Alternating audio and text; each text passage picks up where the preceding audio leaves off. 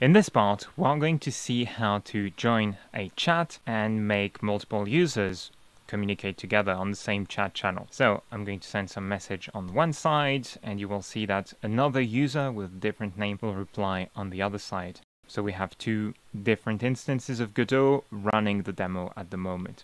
We're not going to see how to design that chat box here. Instead, we're going to focus on the server-side code. Once again, this is following our series on getting started with Godot and Nakama. You'll find a link to the previous parts in the description below, and with that, let's get started.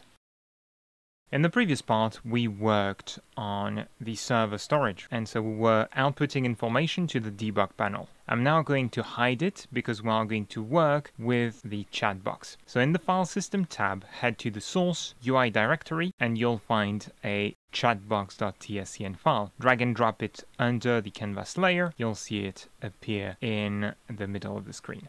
I'm not going to detail how it works here, just know that it mostly has a function called addReply, and this one is going to add one of these lines here with the player's name or the username and some placeholder text in that case. Now, the chat box also has some signal. If we go to the Notes tab, the text send signal is going to tell you when the player, the user, press the enter key while focusing on this bar there. So if I type some text and press enter, it disappears and it presses the send button. It's going to emit that text send signal, which we're going to use to send the text to the server, wait for the server's response, and when the server tells us it received the message, we're going to add it to the chat box. Before we move on to the server code, I want us to do one thing. We're going to go to the demo and create a new onReady variable. Let's call it chatbox to store our chatbox. This is just to not forget later on. Then we can start working on the server-side code. So open server connection, and we're going to need a few things. We're going to first create a function to join the chat after join world async that we wrote in a previous part. I'm going to expand the script editor and write join chat async. This one is going to return an integer, an error code, and so we're going to use the socket API to join the chat. So socket.joinChatAsync. We have to pass a chat channel that we want to join.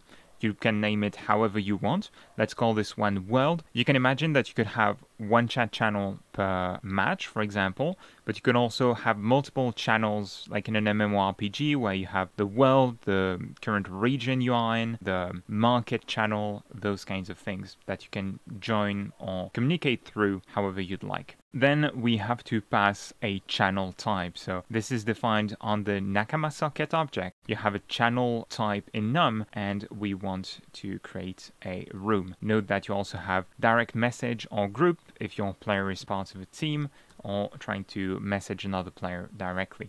The last two arguments are persistence, a boolean, so whether you want to store the messages or not. And the last argument is if you want the user to be hidden on the chat. It's also a boolean. So we're going to have false for the two of them. Then, as usual, this is an asynchronous function, so we have to wait for it to complete. I'm going to wrap it into parentheses and add the yield keyword before. Don't forget to wait for it to be completed here. And then we're going to store that in a variable, the result from that call, the return value. Let's call it chat join result. The type that Nakama returns is from Nakama RT API, real-time API. It's a channel object, and so we're going to yield on that value here. I'm also going to wrap the line. Now we can check if that join worked or not. So if chat join result is not an exception, we're going to store our channel ID. So for that, we need a new variable at the top. After presences or world ID, we're going to create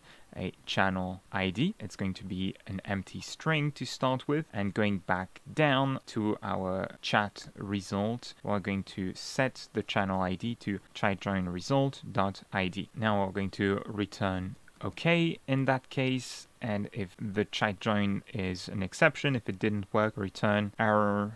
We can say connection error, for example, and that's it. That allows you to join the chat. Then we need a function to send a text message. So let's write one, we'll call it send text async, and we're going to just pass some text that we want to send to the chat. We'll also return an error code if it didn't work. So again, we can do error and exception handling throughout our application. The first thing is you need to use the socket API. So you could say if you don't have a socket, this is some safety statement at the start. You're going to return error unavailable, and we want to make sure that we also have a channel ID. So the thing is you need to call join chat async before you can send text to the chat, right? So we can say if the channel ID is an empty string, then we're going to print some error as well. There's a function print error for that. That's going to give you some debugging information along with the print statement. And we can say can't send a text message to the chat. Channel ID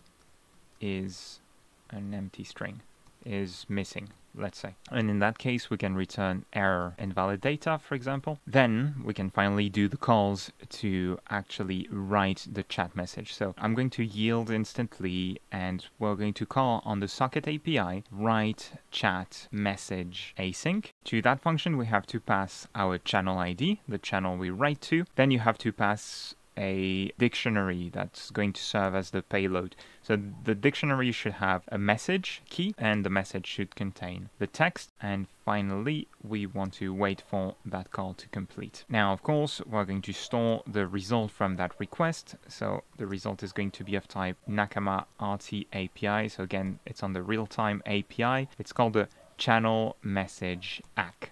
ACK here stands for acknowledgement. It's the server telling you that it got the message correctly. And then we can again do some conditional returns. So we can use the ternary operator here. We can say return the connection error if the result is an exception, if result.is exception. Otherwise, we return OK.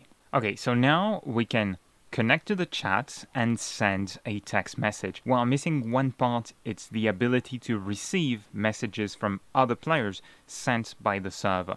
Now, to do so, we have to go back to the connect to server async function. When we connect to the server, we connected to some signal on the socket object. It turns out there is another signal we can use to receive messages. So socket.connect, the signal is called receive channel message with underscores, and we're going to connect on this object and create a new function. We'll call it on Nakama socket, followed by the name of the signal, receive channel message.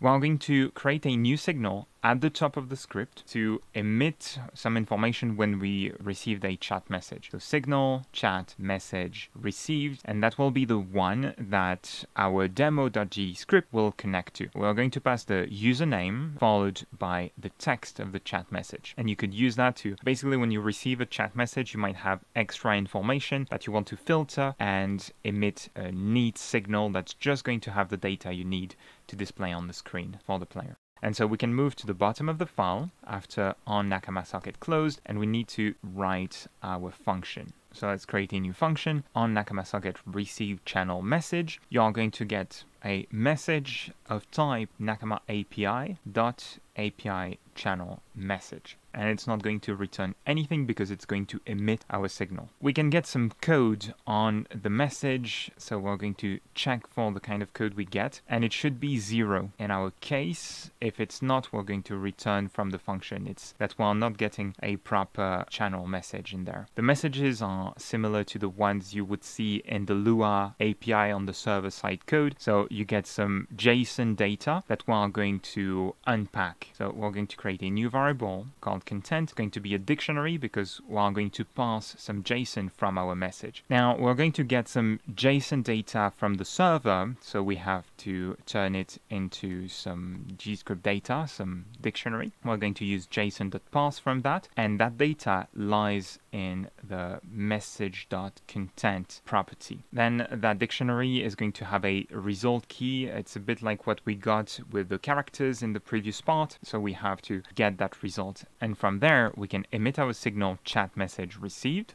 We're going to send the username, so message.username, and the content, so it's in content.message, the text string, the chat message.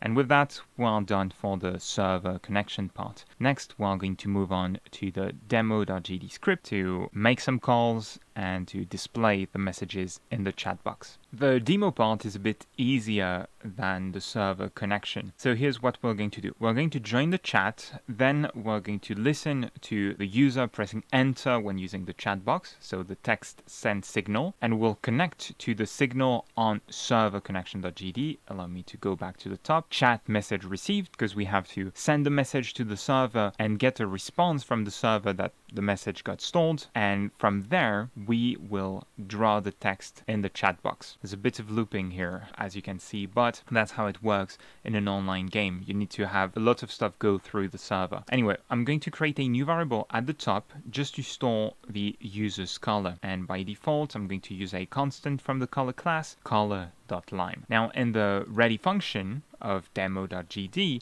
we have to join the chat. So we're going to yield on server connection.joinChat async, wait for the call to complete, and voila, you've joined the chat there. What we have to do next is do some signal connections. So back to the scene, we're going to click on chat box, head to the Node tab and double click on text sent. Note that for testing purposes, you don't have to have that signal. You can call server connection.send text async directly and bypass that part. That's if you didn't use the demo. Anyway, I'm going to double click on text sent and connect that to my demo.gd script. At the bottom of the file here, I'm going to yield and call server connection.send text async, and I'm going to send my text there and wait for this to complete. Now we need to connect the signal we created on server connection, chat message received, so click on server connection, and in the Node tab double click on chat message received to connect it to demo.gd. And here we're going to add a reply to the chat box. You could use a print statement instead. I'm going to do chatbox.add